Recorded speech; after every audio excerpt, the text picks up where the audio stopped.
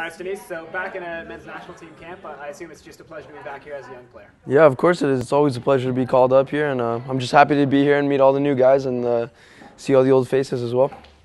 It's your, I guess your second or third camp under Benito Floro, a new coaching staff, new ideas. I know it was taking some adjusting to in London. Are you starting to feel a bit more comfortable with what's being asked of you? Yes, completely. It was a new style for me when I first came here. It's completely opposite to the way I play in Germany.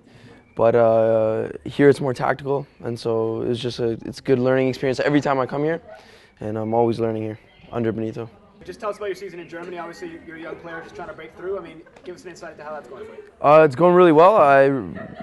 I wasn't starting at my first couple months there, and after my first camp actually with Benito, I guess the coach saw some value in me and he gave me a chance. Ever since then, I've been starting, and our team actually finished third in our league, which is really good. And other than that, I'm just hoping to get more minutes and maybe break with the first team soon. Is there one particular challenge you find, being a young Canadian trying to break into a German team? It's obviously more difficult for you. I mean, is there anything particular you find more difficult than, say, an average German kid would have?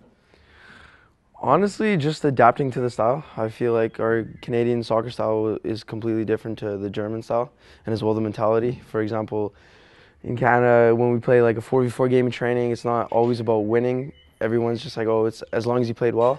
But in Germany, all they care about is winning, and I think that's like the extra edge that helps me like lift my level of competition.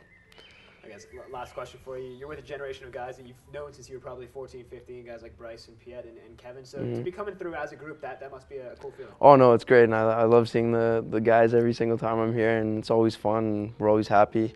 I just hope that we can all push each other and, like I said, make it to Russia in 2018.